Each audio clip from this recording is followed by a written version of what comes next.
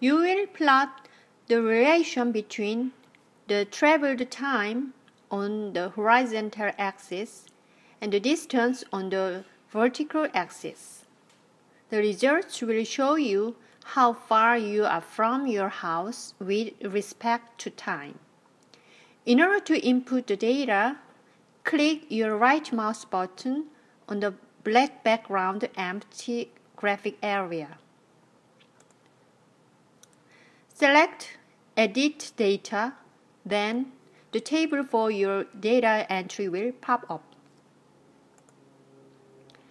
As you can see, the first column is for the time axis and the second column is for the distance axis.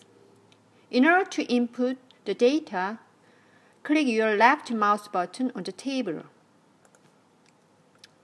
You can move this table around with your left mouse button by dragging it. Type the distance from your house to where you are at 100 seconds and 200 seconds. You will get this graph showing how your distance changes with the time when you move at a constant pace. As you can see, there are two distinctive straight blue lines. From 0 to 100 seconds, it indicates that you are moving away from your home. From 100 to 200 seconds, it indicates that you are moving towards your home. When you want to know about the velocity of this motion, you must consider it for two different cases: walking from home to the 100-meter mark and returning from the 100-meter mark to home. Now, let's calculate your speed for the 0 to 100 second interval. You can choose any two time points while you are in constant motion. I will take 0 seconds and 50 seconds. You now find the corresponding distances.